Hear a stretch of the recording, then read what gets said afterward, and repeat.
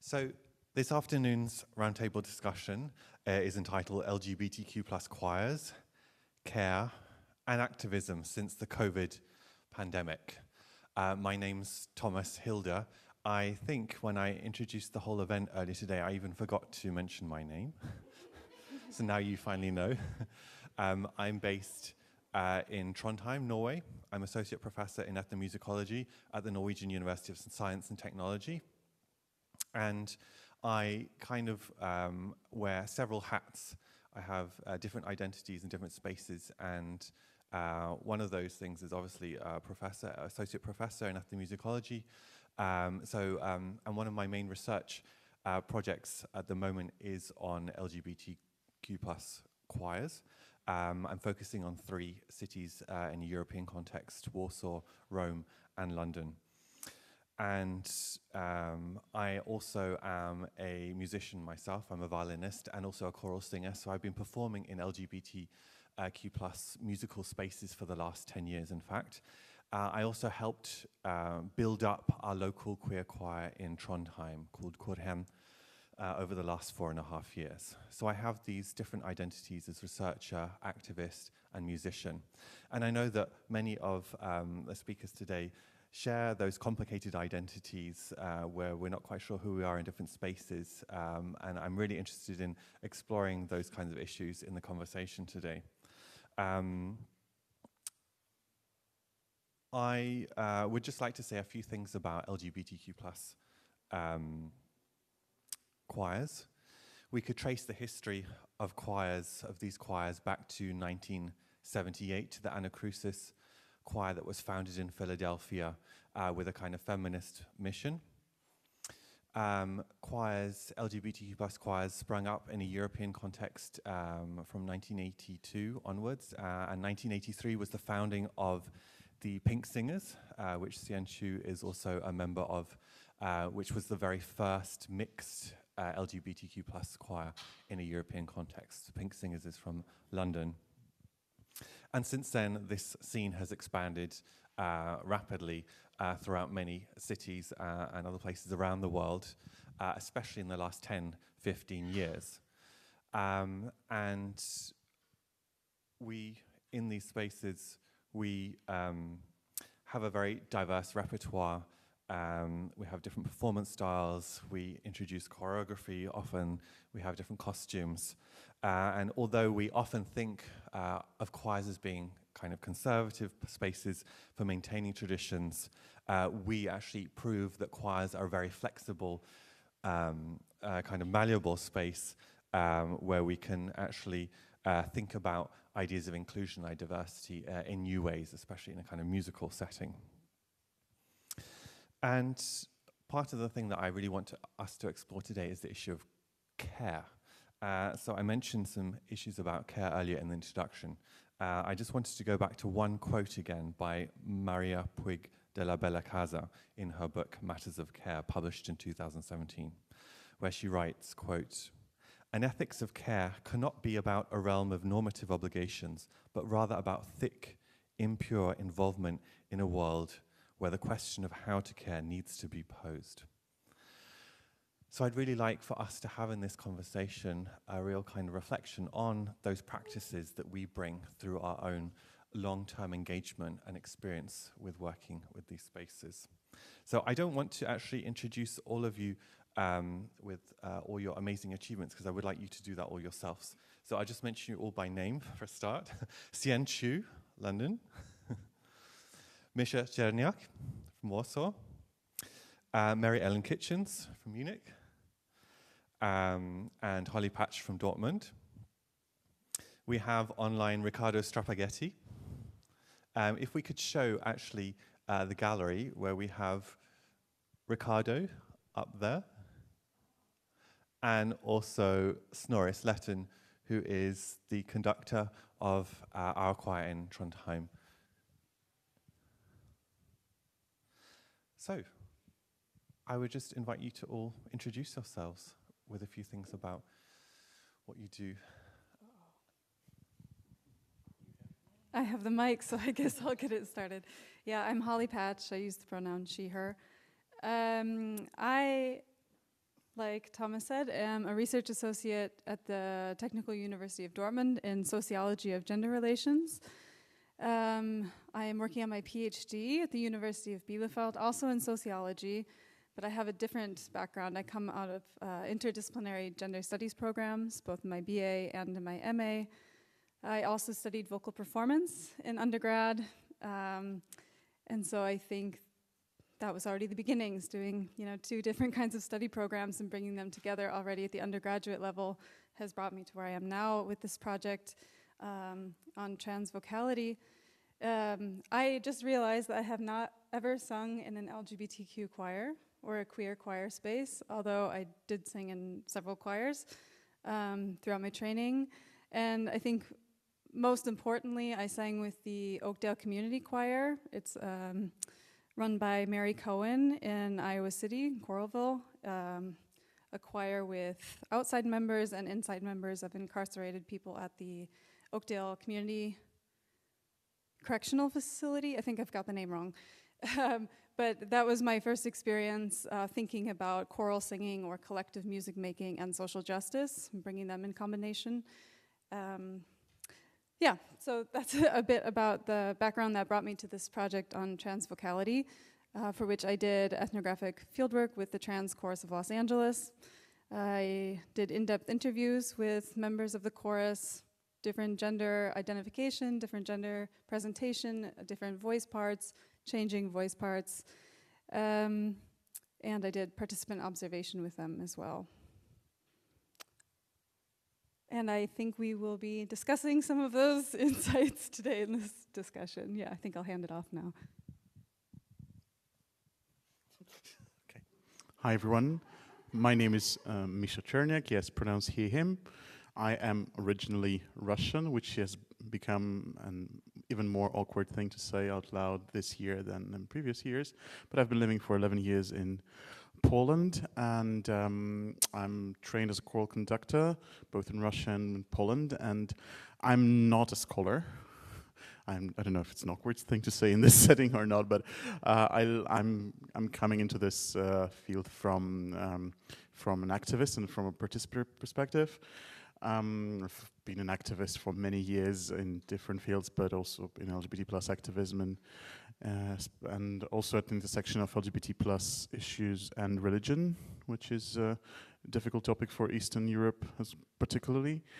And so 8 years ago, I founded the first Polish, back then it was the only, and LGBTQ plus choir, plus allies and friends, obviously, and first and foremost as a form of activism for members of the community who felt that they lack that they lack diversity of options of how to be an activist in the field, and so that attracted quite a lot of attention initially. Right now we are roughly 55 members, and there's one more choir also in Krakow, in the south of Poland, which was founded actually independently, but a couple of months after us.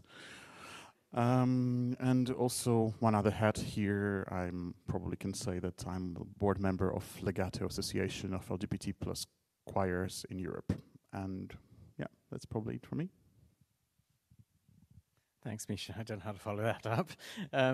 My name is Hsien. Nice to meet you all. I think I've spoken to some of you already. I'm originally from Singapore, but I've lived in the UK now for just over 30 years. Like most people in this group, we've sung in choirs ever since we were children. And I first joined a gay choir, an LGBT choir in London in 2002. So that's my start of my LGBTQ choir journey. I have to say it was the most amazing experience. I joined the Pink Singers, and it was the first time that I met a lot of people who were like me. And talking about safer spaces, this was my go-to safer space. Because of that, I think I discovered the power that LGBTQ choirs have, and I was very keen to make sure that this was shared with other LGBTQ choirs. So in 2015, I set up an organization. In fact, no, before that, in 2013, I set up an organization called Proud Voices UK and Ireland, which brings together all the LGBTQ choirs across the UK and Ireland. We number about 60 choirs at the minute. And then a couple of years after that, because I'm from Singapore, I returned to Singapore to meet up with gay choir there. And from there, we developed links with other choirs in Asia. And then Proud Voices Asia was born in 2014. We are now about 30 choirs, mainly in China and Japan, but also in Southeast Asia, South Asia, and one choir in West Asia as well. So my experience of choirs is that they are incredible, and I would like to talk a lot more about them. The pandemic has unfortunately put quite heavy brakes on what was something that was developing momentum, but we are picking up now again. What a networker you are. Yes. My name is Mary Ellen Kitchens, she, her.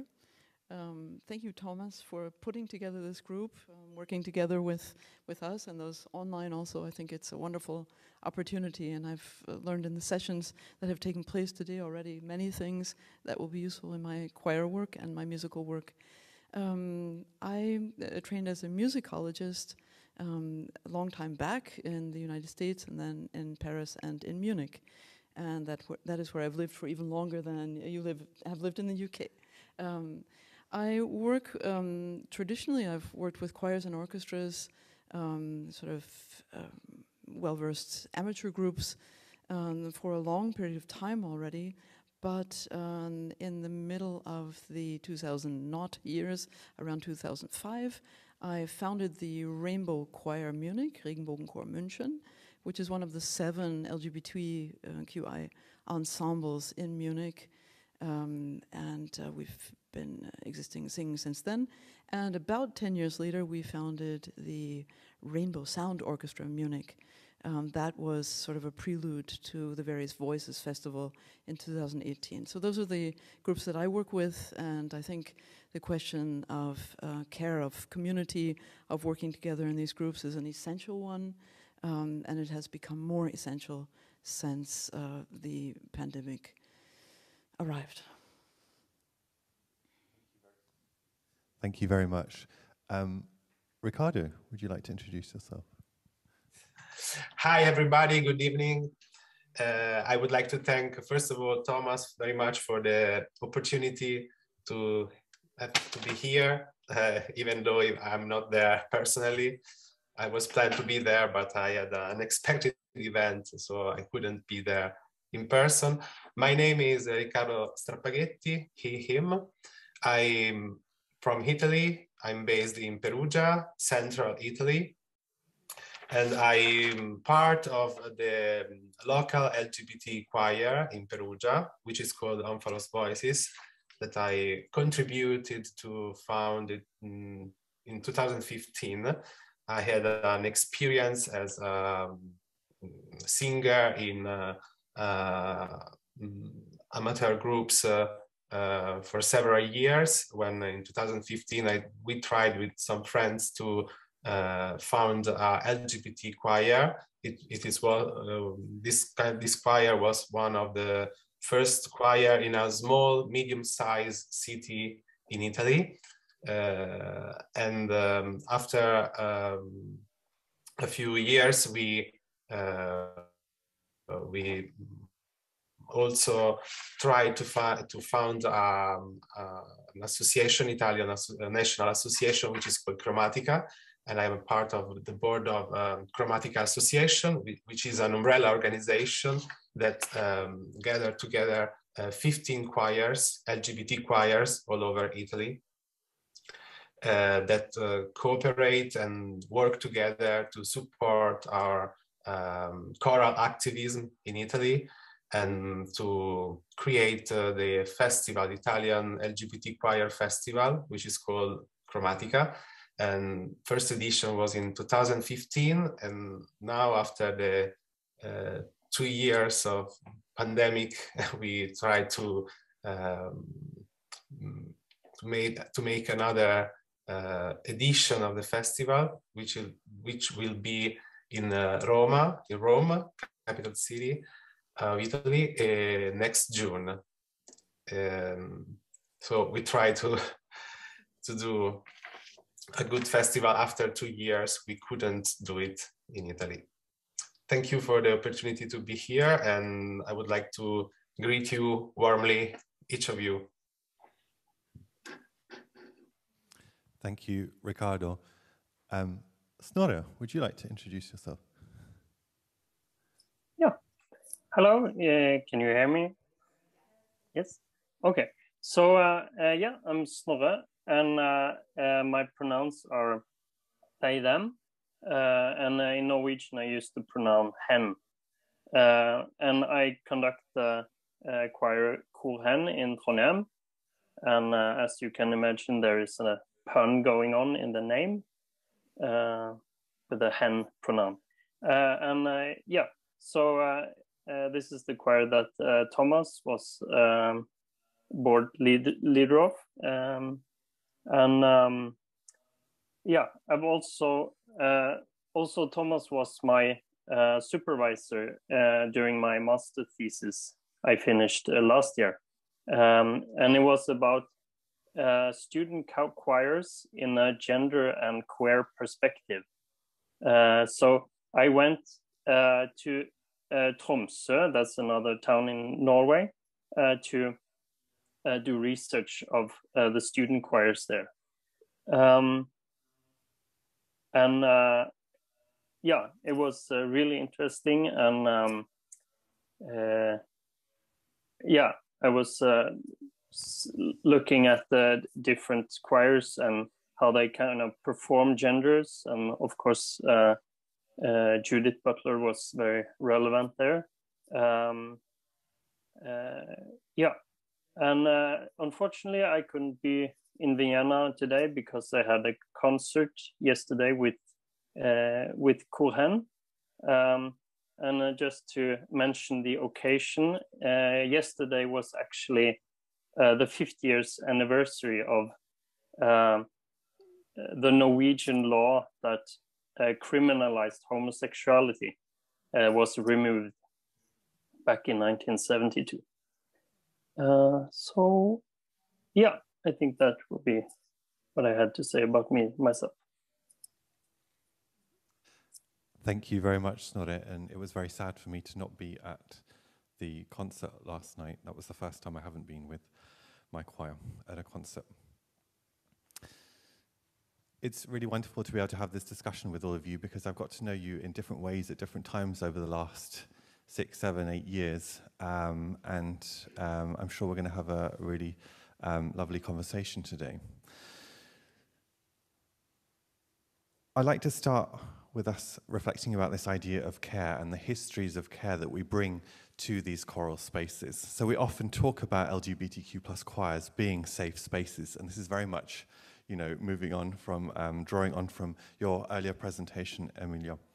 And so we think about these choirs as a kind of form of musical asylum beyond a transphobic, biphobic, and homophobic society, and a way of building new forms of kinship in order for the creation of new networks of care, queer care, we might call it. And there are many examples, for examples, of choirs emerging from HIV/AIDS activism, such as the London Gay Men's Chorus, but we could also know some members, but we also know many members of the LGBTQ plus community who do not necessarily feel safe in queer spaces. So our choirs have been often the messy spaces where the hierarchies between different members of LGBTQ plus communities are negotiated. They're one of the few spaces where actually spaces for mixed genders within the LGBTQ plus community. And new choirs often are forged in order to meet the needs of certain marginalized community members. For example, we've seen the emergence of trans choirs in the last decade. So recently, with more general rising concerns of mental health, studies have shown the positive impact of communal singing on health in general. So from a historical perspective, I like to pose this question to you all. How have our choirs offered forms of care to the specific but also diverse experiences of our local LGBTQ plus communities? I wondered who would like to take the mic first. That includes both Riccardo and Snorre as well. Marielle? Yeah, I can start with one topic. I think this is many-faceted. I think there are all different aspects of care, of well-being, of the largest word is good community feeling in a choir. One thing that I think about very much myself, and it starts at the beginning of the whole process, is which pieces we sing, which texts we sing, and whether or not we adjust texts of pieces that we choose that might not be especially appropriate for our choirs to our special means. And this is something that really, it's one of the very first things I consider when I'm choosing music. I love to choose wonderful music that I think will sound wonderful with my choir. I have the sound of my group in my ear, although it's changed a little bit with Corona now. But I do have this vision of how a piece will sing, or be sung and sound. But if the text, the piece can be wonderful and especially fitting for my group, but if the text is not appropriate or is not inclusive or has anything that I think might not go down too well with the choir, then it would tend to exclude it or start thinking about how to retext. And that process is something that, of course, should be and can be communal. It's something you can use in a choir, and you can give the choir homework, or they can give you homework to work on a text that would reflect where the group is at a given moment, maybe something that the group is working on, or something that is happening in the world. It's something that, given our current world situation, is more important than ever. And there's nothing like a choir singing out something that it believes in. There's nothing like that. I think that's where I would start. Thank you very much. I totally agree with all of that. I would say that I would like to approach that from a slightly different perspective. I think that, when it comes to choirs, one thing I always ask is, why is that choir there? What are they doing? What are their objective? And very often when it comes to LGBT choirs in particular, it's about a combination of music leading to the development of a community space, then leading on to a shared communal sense of identity, which then comes to a communal expression of pride in the public realm. And this is kind of the pathway that most of our choirs take. And so the question then becomes, how can we, as choirs, facilitate all of this happening? By choosing the right kind of music, by creating the social spaces where this kind of interaction and conversations can take place, by communal activities, both performance and social, that enable that linkages to happen, and then from there, then taking it onto the road, taking it into performance spaces, taking it to pride marches, taking it to other places where that community can be then visually and audibly expressed. That's my approach to LGBT choirs. Maybe you want to go online? Just not to be dominating from here. Riccardo or Snorre, would you like to go next? Yeah, can you hear me now? Yes. Very good. See, my approach about LGBT choir as a musician and a singer in a material groups before LGBT choirs is, of course, focusing on artistic artistic meaning of the performance of the choir, but also focusing on the social practice about this gathering together of the singers, because singing together in a safe place like LGBT contest can create bonds between singers and between the community.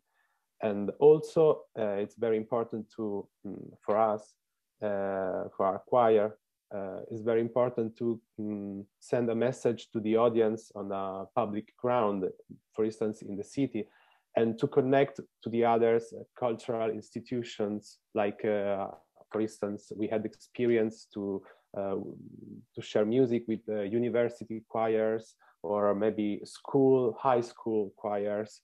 And we had this kind of experiences that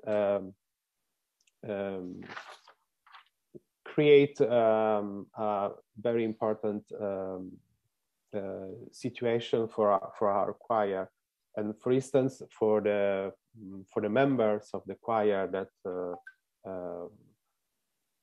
show themselves in an audience, like LGBT choirs, empower people like in front of the public audience in the city, for instance.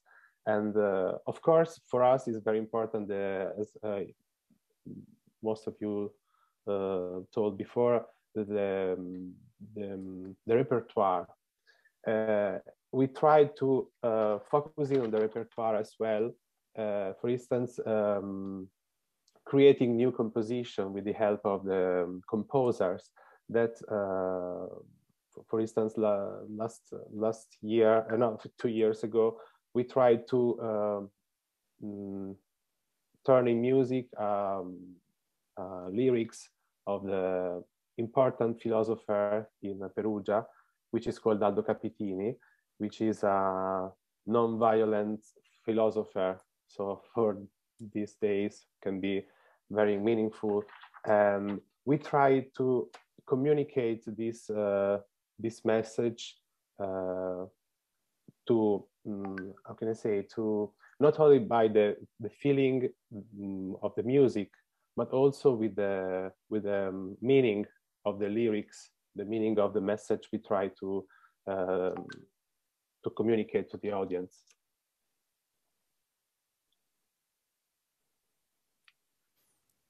Thank you. Misza, would you like to? Okay. Maybe I'd like to make some kind of a step back and just to without, how to say, praising ourselves too much, but say that the very existence of those choirs is a form of care. And we cannot underestimate, I mean, this is enormous.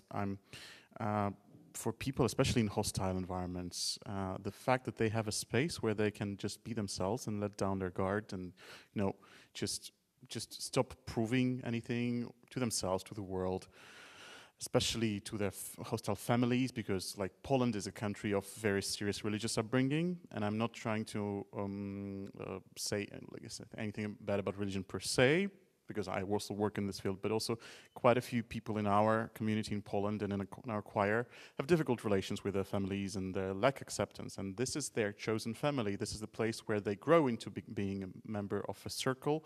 It's their family of choice. And so the very existence of those things is a form of caring for people's mental health, their well-being, their just harmonious being themselves, right? And so that's the first thing I wanted to say. The second one is, of course, that people grow to be kind of friends. It's not that this is how they naturally become friends with someone with growing up or attending school.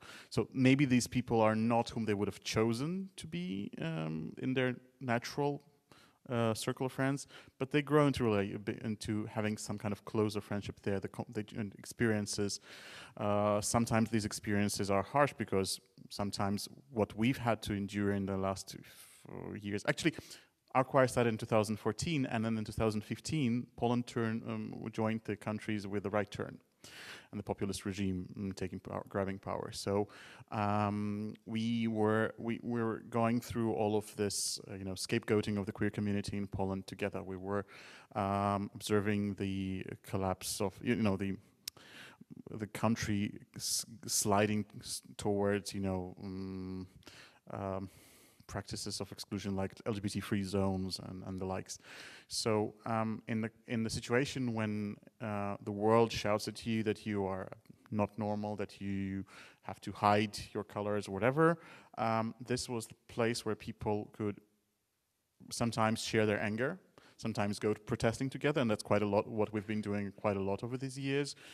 Even if we are not singing at those protests, that we were at some, but we went there and we went there, and we've had plenty of occasions to go out in the streets for the queer community, but also for the migrants in a couple of years ago, and also for the females issues that were, as you know, in Poland were a great problem in the last couple of years, pre-pandemic and early pandemic days, with the reproductive rights.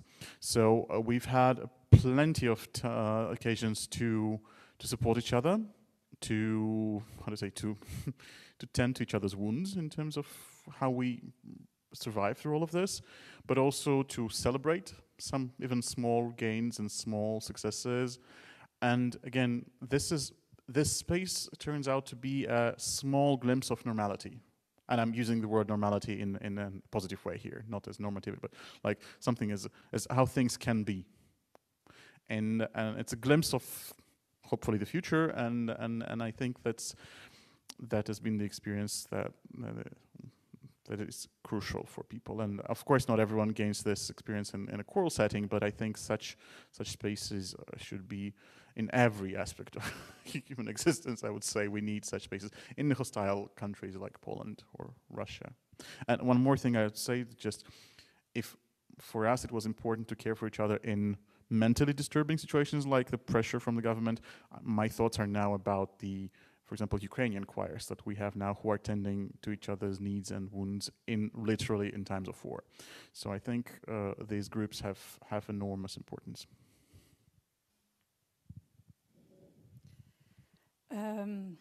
Yeah, what I've learned from and about the TCLA resonates with everything that's been mentioned so far. To talk about historical origins of the chorus, the chorus was formed in 2015, and it was a passion project of the artistic director at the time following the death of Leila Alcorn in Ohio. So that speaks to inherently out of a sense of establishing care for one's community through creating a choir. But I don't think that care is maybe the word that I would apply to this chorus. It's definitely not the discursive word being used in their space. But this chorus was established as outward-oriented, rather focused in activism through their visibility, through their presence. And the word I've used to talk about the chorus is flourishing, because they've shown not only a freedom from, in the sense of a safe space away from transphobia, for example, but it's also about a freedom too. So there's not a lot of discursive establishing of what are the terms of how we interact with each other in this space, but the caring practices are already there. I think they're well practiced with these people in various different spaces, and I think there was a relief coming to this chorus that it didn't have to be another safe space, another space to talk about trans existence and the hardships. They got to go there and sing, and that was the point. It didn't matter what the politics of the space were, or if they really agreed with each other. And I think there's a lot of freedom in that. So I just want to make that clarification about the emergence of this trans chorus was not about needing their own space to be safe, but really to fill the choral form with trans voices, be heard and be seen in their flourishing. But caring practices, of course, exist in this space, from how they treat each other to not only singing and having this physical touch being a kind of healing, a kind of care for one another, but also breaking for dinner together within this choral space. So lots of ways that I think care can be imagined within this group. Yeah. But I guess I was calling for but the word I would stress would be flourishing is what happens in this chorus. Thank you. Snorre, would you like to? Yeah. I feel that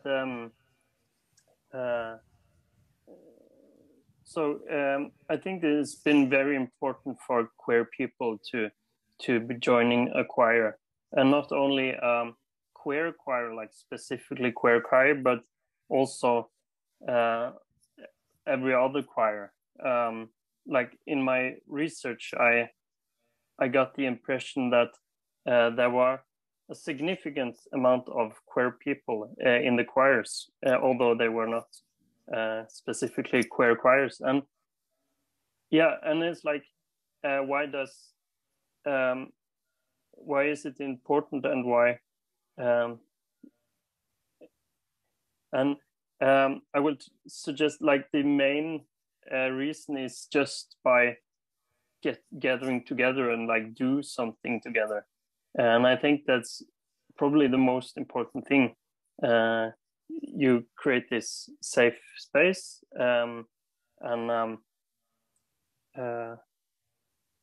yeah. So yeah, that was also. I would like to raise the question again from the last presentation. This safe spaces. Are the safe spaces safe, and what makes them safe? And yeah, just actually be critical about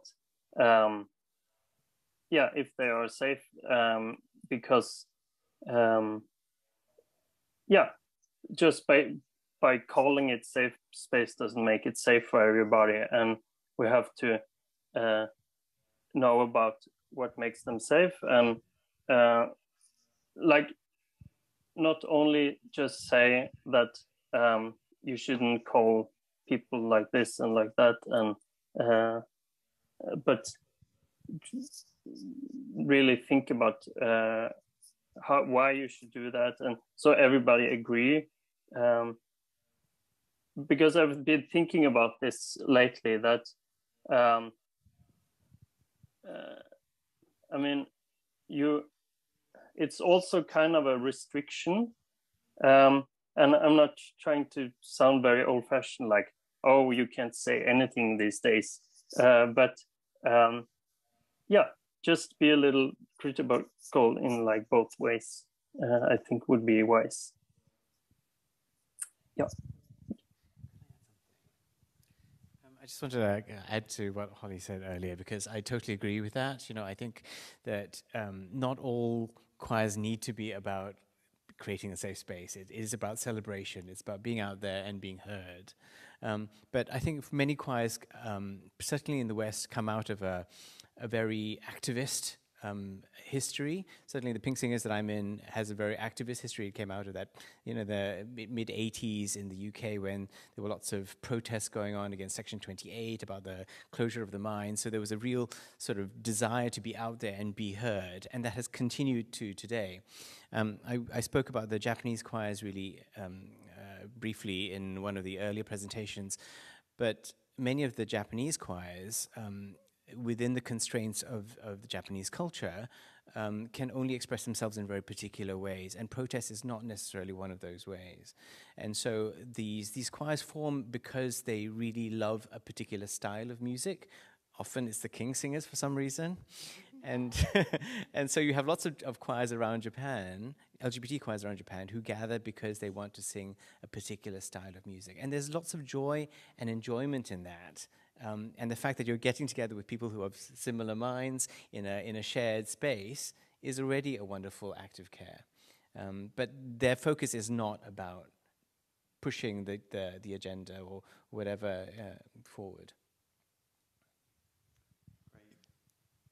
Great, thank you very much. I like this whole idea of drawing from Sarah Ahmed, this idea that we don't just create documents, but we actively put those documents into practice. They become part of our embodied knowledge and routines within these spaces, and we can think about safety as tending to each other's wounds. I thought that was a really wonderful way of putting it, Misza, but also this idea of flourishing as well. Thank you, Holly. So my next question actually is about specifically COVID. So the COVID pandemic has obviously offered a huge challenge to, well, the whole world, and also especially to our work. So rehearsals and concerts were initially banned and have since been subject to restrictions of different degrees depending on the regional context, very much owing to concerns that communal singing enables greater transmission of COVID. Queer people are arguably quite skilled in dealing with crises, yet studies have shown that LGBTQ plus youth especially have suffered greatly through social isolation. And our choral work and our activism relies so heavily on being physically present with one another and, of course, being visible in public. So I've witnessed through my research how choirs have dealt with these challenges in multiple and creative ways. I'm sure many of us have seen virtual choir videos shared on social media, and that's been very prominent also within our communities. So how have our musical practices, organizing strategies, and politics been shaped by the challenges of the COVID pandemic as we have searched for new ways to care for our communities? Okay, I'm going to kick this one off. This is quite a big topic, I have to say. As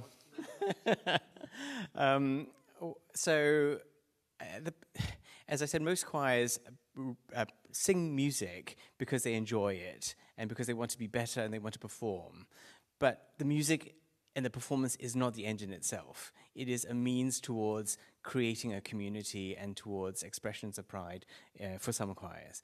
So when the pandemic hit, suddenly the very fundamental root of what we did suddenly was ripped out from under us.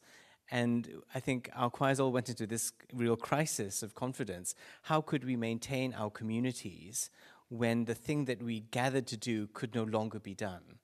And this was a huge question that no one really had answers to. I think in Proud Voices UK and Ireland, we organized several seminars, and one of the first ones was really about trying to challenge the rules that were put in front of us. Like, one of the reasons that first of all, choral activity was portrayed as the most dangerous activity that you could possibly do.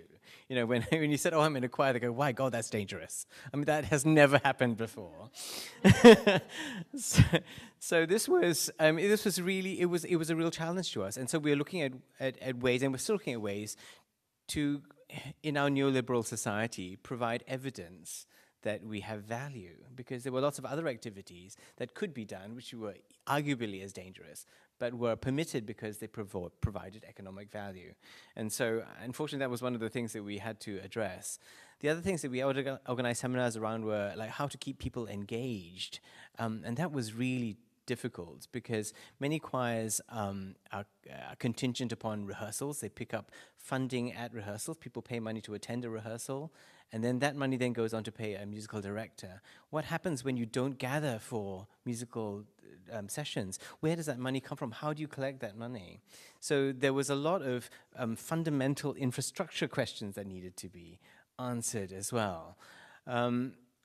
The idea of singing online, after 2 years of it, I'm so over it.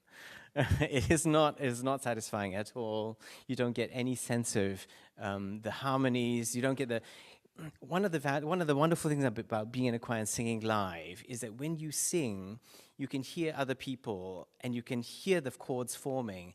And if a chord slightly breaks, everyone else adjusts automatically to it, to repair it. And it's that dynamic response which you just cannot get on a Zoom call and you cannot get in a virtual choir. And I just miss that so much. I remember the very first time I got together with some friends and we were at the Barbican in London with lovely acoustic because there were lots of concrete walls and we were outside. And I cried because it was the first time in about 1.5 years that I could hear that again, and I remembered what it felt like. So in terms of trying to build the community again while we're waiting for that process to come back, I guess certainly in the Pink Singers, we looked at what we were fundamentally about as a choir, and we're very proud to be a mixed gender, mixed sexuality choir. And we're diverse in lots of many other ways as well, in terms of ethnicity, religious belief, ability and disability. And so we thought, well, here's our chance to really explore that with other people. Let's talk about it. Let's platform people and hear their stories. And so we created a series of Zoom calls, which were interactive, with members of the choir from different groups. We had talks about the AIDS crisis and people's experience of AIDS that was precipitated by a TV show called It's a Sin. And so we had a conversation called It's a Sin. We had a talk with a former member of the Pink Singers who is a member of the Vogue scene up in Manchester. These things are all on YouTube. Please go look them up. They are really deeply fascinating, to me at least. And we've also had talks around for instance, religion, religious minorities. So we invited speakers in to talk about Islam and LGBT as a way of sort of getting people talking about the kind of diversity that we really want to promote as a choir. And I believe that these conversations did bring people together. We're working on Misza and I are working on a project together as well, talking about queer lives in the countries that we're from. And we did this as a choral collaboration where we've run a series of seminars with a variety of speakers in which our choirs participate, and we've had sessions on queer lives in Russia, queer lives in Poland, and queer lives in the UK. And it just highlights some of the issues, the similarities, and also some of the different issues that exist across our different communities as well. So I think as I was telling Mary Ellen earlier, the pandemic has been a real struggle, but it has also given us an opportunity to pause and reflect about the values of our community, and then to try to find ways in which we could really reinforce these values in ways that we couldn't before, because we were so on the next performance is coming up, let's rehearse, next performance is coming up, let's rehearse. And we had no time to think about that. About all of the fundamentals while we were on that sort of hamster wheel almost. Yes, I would agree completely that it's a time for reinvention, not of the wheel, but of the choir, in the sense that we were forced to take pause. I must say, about 1 week after things all closed down, I went right back online. I tried to do as much as I could musically, but also socially. Online, it was a huge effort. It was rethinking every week. It was a lot of discussion with the board and with individual members of the group, trying to be inclusive. Also in the online situation, not everyone has the same approach to working online. It's completely different. Each of us has a different feeling about that. And there were people who just said, I can't imagine working online. Well, how do you pick them up? Can you meet one-on-one because only that is allowed? Or could you meet in a certain part of the city with certain part of the group? We tried basically every model that we could think of. One thing that I concentrated on a lot was giving, at least in the first phase, because it made a lot of sense. I worked on giving background to the pieces that we were working on, that perhaps had even been created for us. So I pulled in the composers, many of them women composers, is a specialty of mine, and from afar also. So we would meet online and discuss the backgrounds, and maybe that person would play the piece for us. We experimented with singing. You can't really sing together via Zoom, not too many people, and nothing fast for sure. But we tried singing in phrases so that we could hear the different voices a little bit, at least for those who felt comfortable in doing so. Not everyone did. A held chord can be sung with an open mic. It doesn't sound too great, but you hear the other voices a little bit.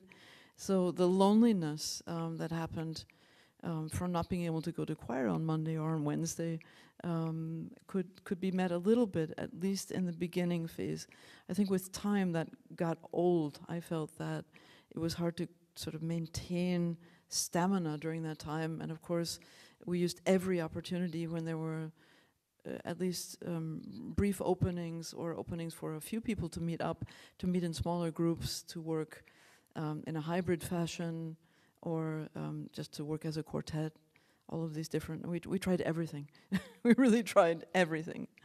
But what was a special joy was really meeting with the creators of our pieces online, or even working on creating new ideas and new pieces during this phase, just thinking ahead, thinking about future projects. That was certainly a topic as well.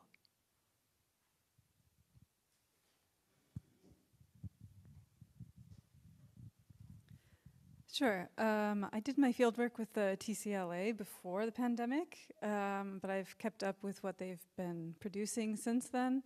One thing I wanted to mention was that the Gay and Lesbian Association of Choruses had planned their festival to feature the trans choruses, but that was, of course, canceled because of the pandemic.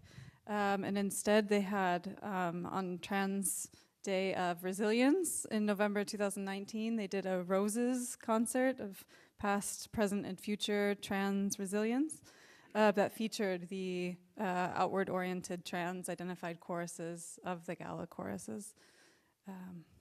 There is a clip of that. I don't know if that's the moment for it. But that was, I think, a big moment in terms of trans choral activity out there, yeah. So it happened in pandemic still. They were able to make that happen.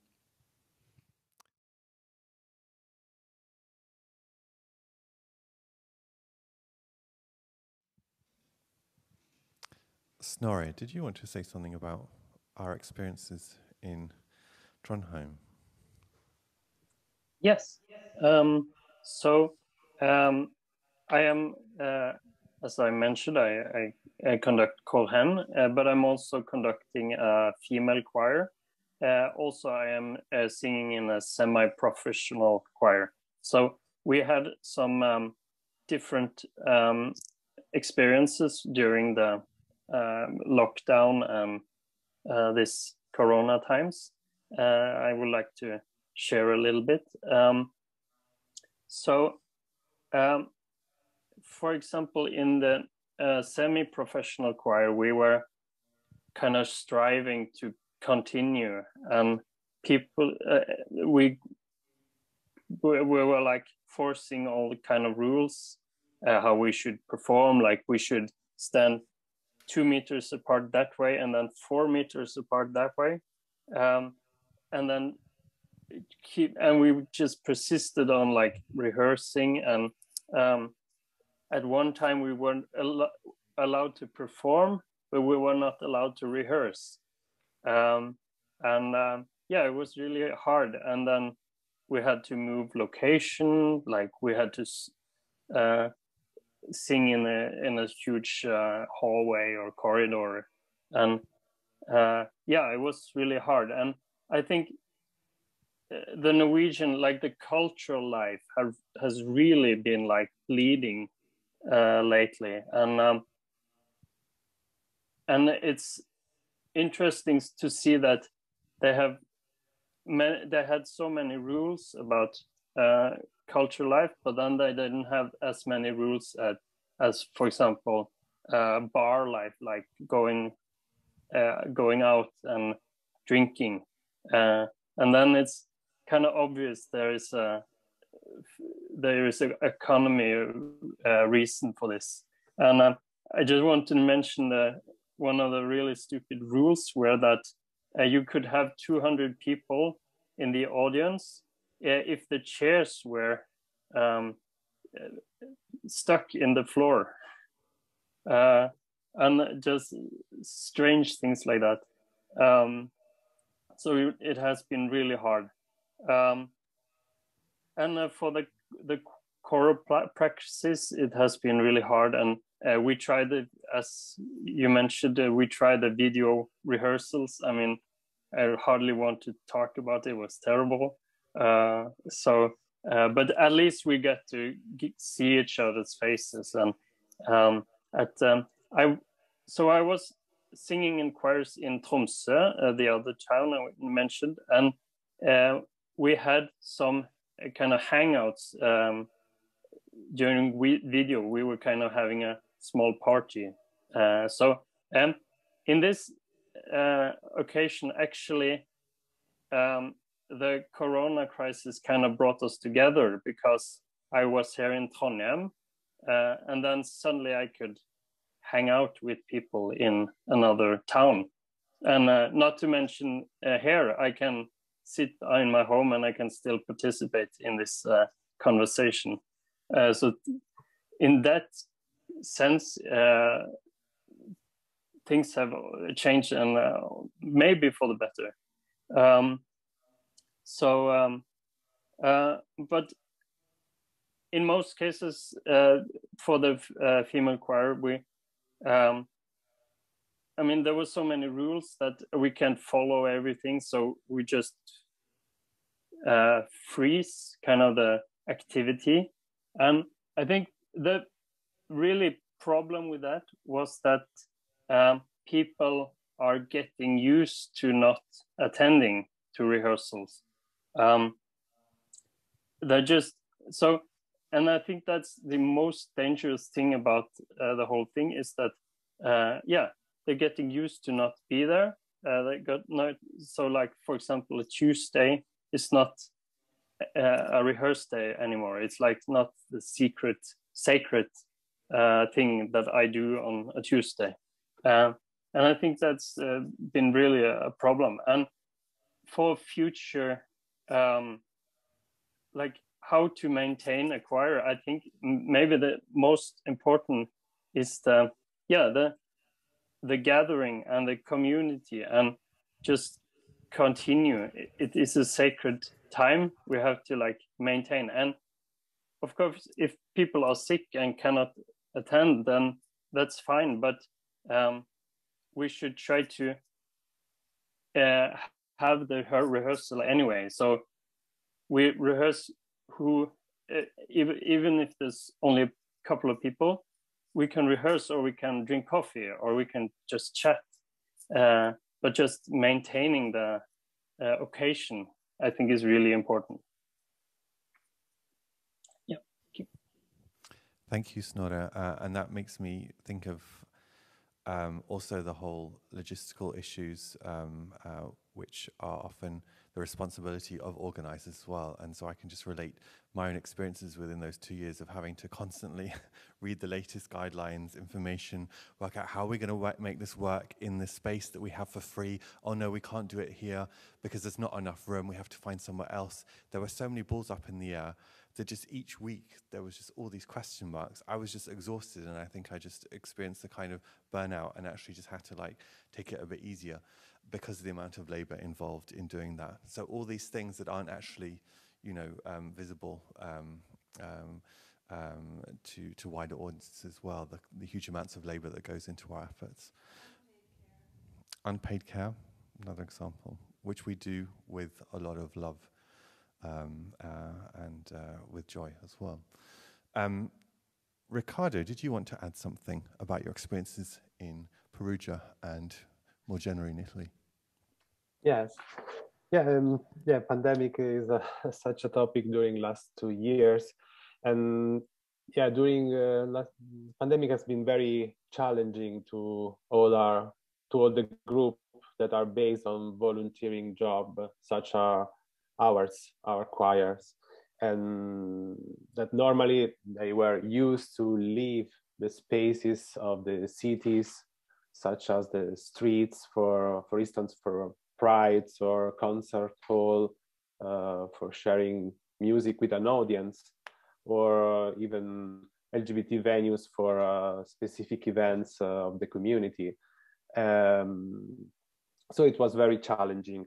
Of course, as many choirs, we experimented singing via Zoom, but I can't lie to you, the experience was very frustrating.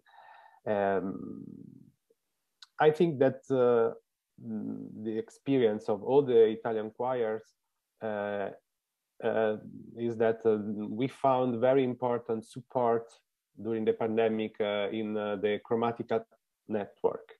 In fact, we think about this, that we thought about this.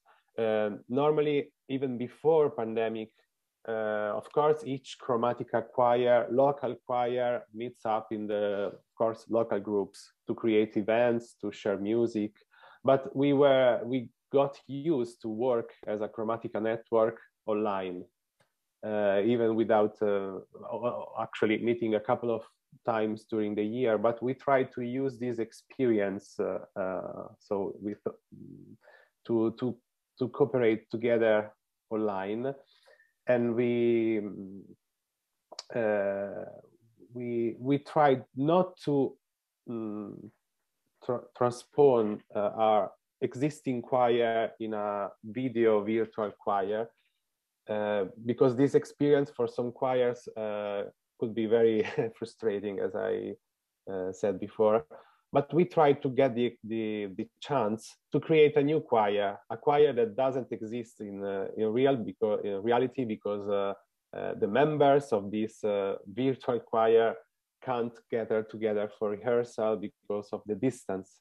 So we try to create this, which we call it Chromatica Choir, and we produced a video, a virtual choir, formed by more than 200 singers from all over Italy and even other parts of the world, because lots of singers abroad joined our choir, and we create this Bella Ciao virtual choir video, which is very. And I remember that during the job of creating this choir, sharing the score, the tutorials, was very exciting, because we connected with people, with new singers, and we get the feelings that we were creating something new. We didn't just how can I say, surrogate our existing choir into a virtual choir, so that can be a frustrating experience. But we tried to make something, to create a new choir, simply a new choir. So we produced this Bella Ciao virtual choir video, and we were very surprising that we had all this participation.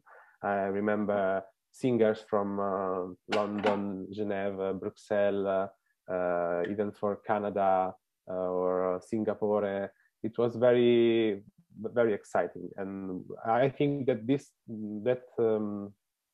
gets it was very supportive and helped us to focus on the future projects.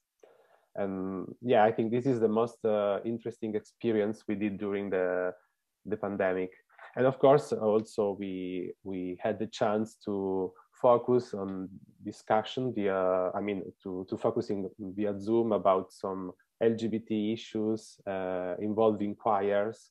And a group of us create a podcast in which we were speaking about different issues, for instance, like transgender voices, people inside our choir. So we interviewed people that we would like to speak up about some issue that normally during the normal, how can I say, normal activity of the choir, maybe we didn't focus so much in this activity. I mean, to share from choir to another choir, share together all these issues. So maybe these kind of issues were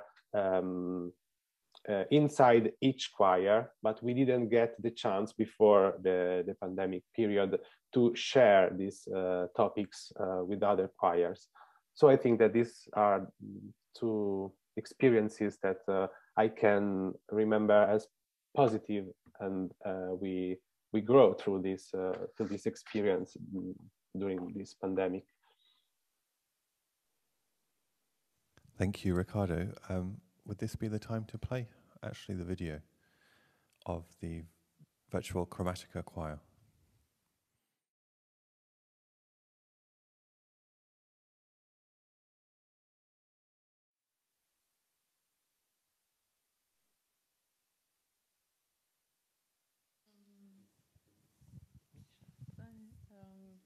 Could I perhaps just add, because it reminds me so much of a project that we also did, and which caused even joy during this such a difficult time.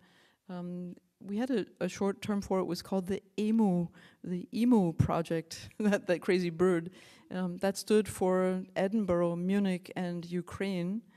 And this was a project put together by Munich Kiev Queer.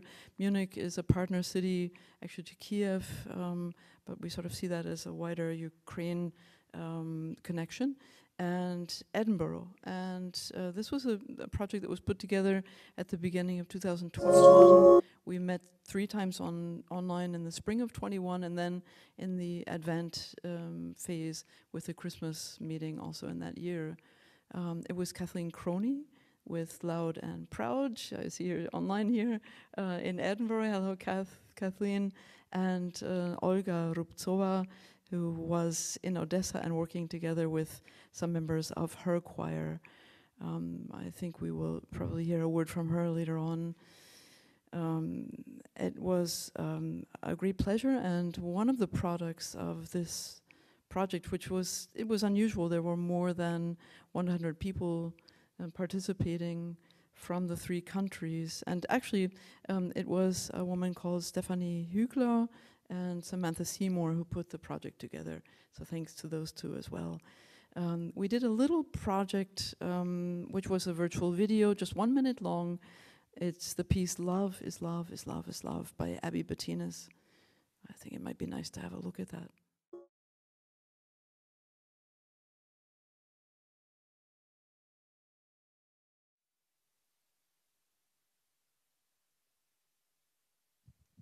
We have Olga Rubtsova also in the digital audience, and you wrote something in the chat. Would you like to read it out to us, or would you like us to read it?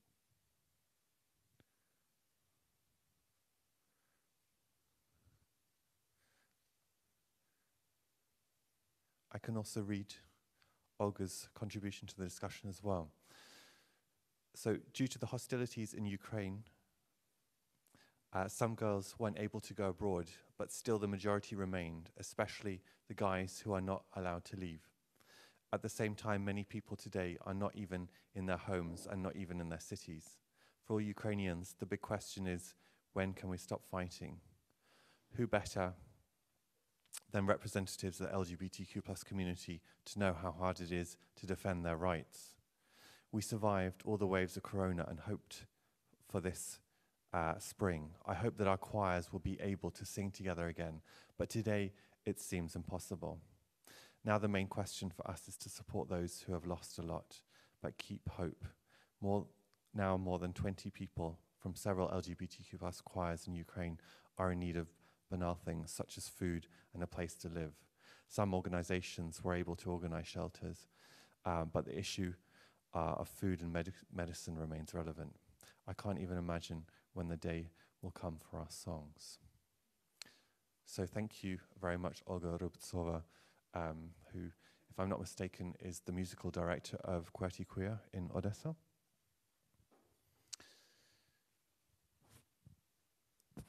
We have been discussing for quite a while, and I did have kind of one other question which would open up a huge amount of discussion as well. But I didn't. I wanted to make sure that everyone also had a moment to ask questions. Misza, would you like to add something? Just I didn't have the chance to say anything about the COVID. Sorry. No problem.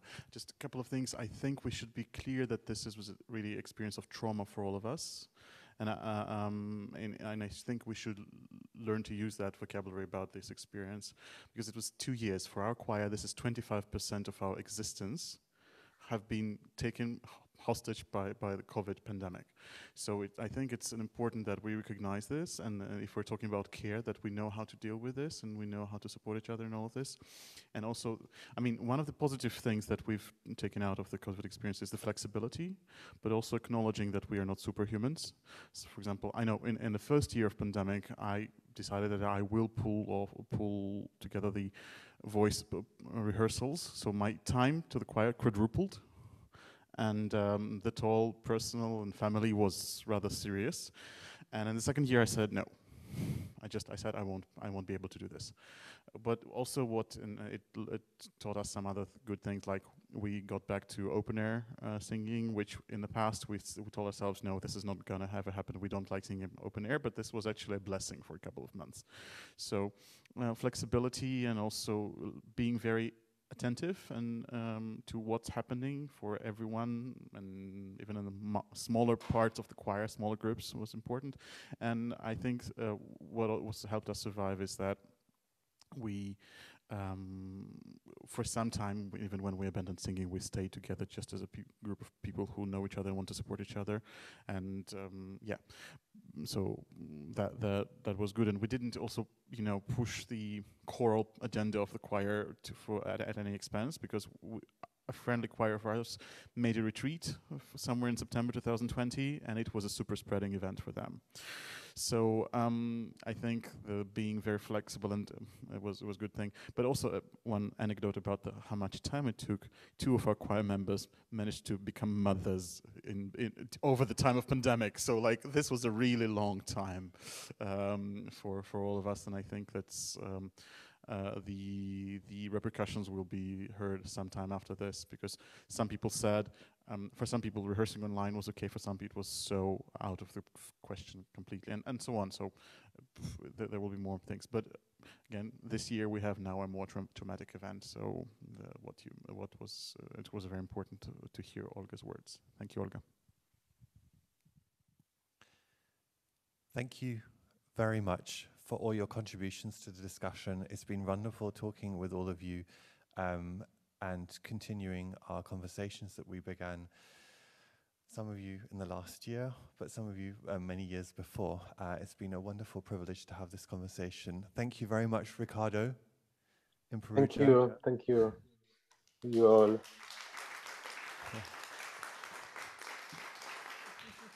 Thank you very much, Snorre. Thank you. It's been an honor to participate. Thank you, Holly. Thank you, Misza. Thank you, Hsien. And thank you, Mary Ellen. Many thanks. Bravo, Thomas.